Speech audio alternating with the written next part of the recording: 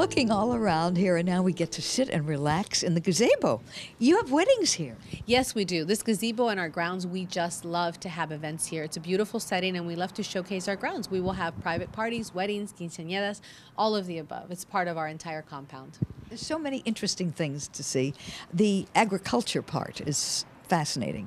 Yes, part of the Smiley Tyler House, we have a room dedicated to the agriculture and the water of the Coachella Valley. Agriculture, of course, is very important, but water, of course, we couldn't do anything without it. So it talks about how we preserve our water and how important it is and all the different systems that we have in place. And the Coachella Valley Water District has a system put together that you can touch a button and it'll tell you a lot about the water. The kids just adore that. Unfavorable court rulings and fragile ecosystems contribute toward making some water sources less available. Population. And of course the railroad. There wouldn't possibly be an Indio or a built-up Coachella Valley if this hadn't been the place where the railroad was the center between LA and Yuma, I think. Correct. In 1877, the Southern Pacific Railroad came out and started to work on doing that. Albert Tingman is considered the father of Indio because he actually was part of the construction boss for the railroad company. And without him, you know, Indio and the station wouldn't be here. The original station, which was out on Indio Boulevard, burned down in 1966. We were able to salvage some of the pieces of equipment and furniture from there. So we have some original pieces here that we love to showcase and show people what it used to be like to manage a train.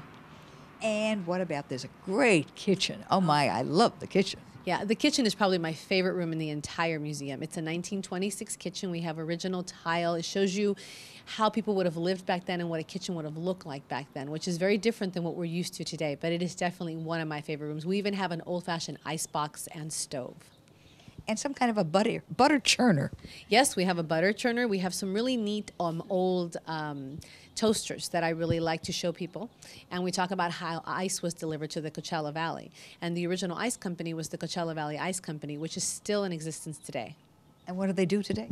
They still deliver ice. Okay, you just don't go to the market and pick it up.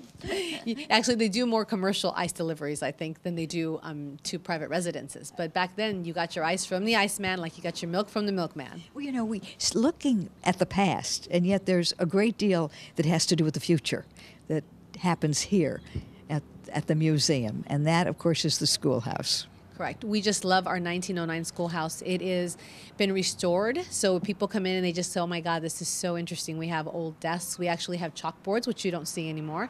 And we talk about what schools used to be like here. It used to be a one-room schoolhouse, so the kids would go from kindergarten through 12th grade all in one room. We currently do a lot of children's programs here because we, of course, believe children are the key to the future. We have a Young at Art program that we put up in the summers. It's a summer program, and they teach kids everything from clay work to drawing to painting, and it is probably one of the funnest programs that we do.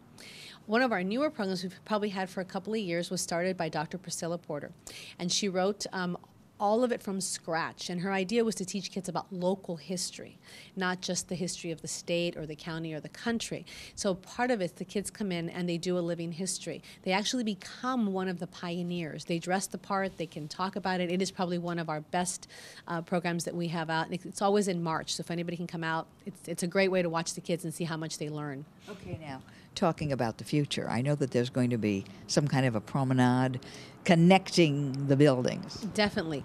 Right down part of our compound, we have two sides, and what used to be a street is now what we call the promenade.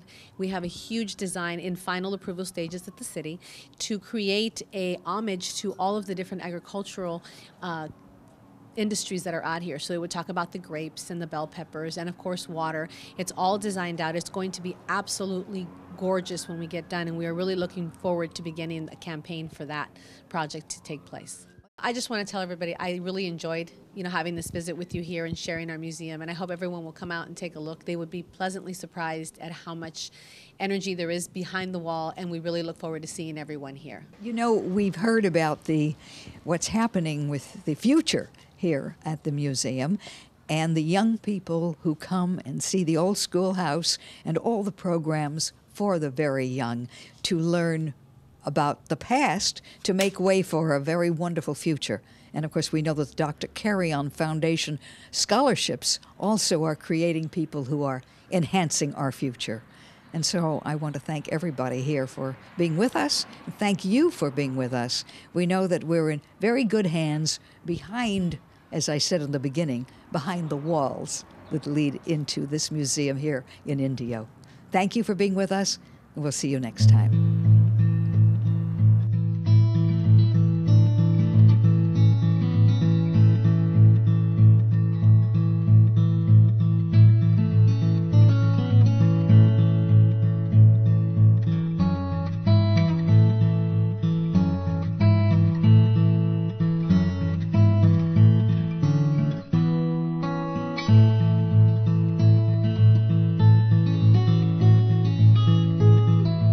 The Michael H. Lord Gallery in Palm Springs is proud to support public television. Learn more about our paintings, photography, and sculpture at michaelhlordgallery.com or at our North Palm Canyon location. Michael H. Lord Gallery, an oasis of contemporary art since 1978. Thanks also to Palm Springs Life for 50 years, California's prestige magazine. The Palm Springs Air Museum, a nonprofit educational institution whose mission is to exhibit, educate, and eternalize combat aircraft and our veterans. In addition to flying aircraft, artwork, and library sources, perpetuate American history for future generations. The Camelot Theaters, bringing you retrospective, documentary, and art films, foreign, and award-winning motion pictures.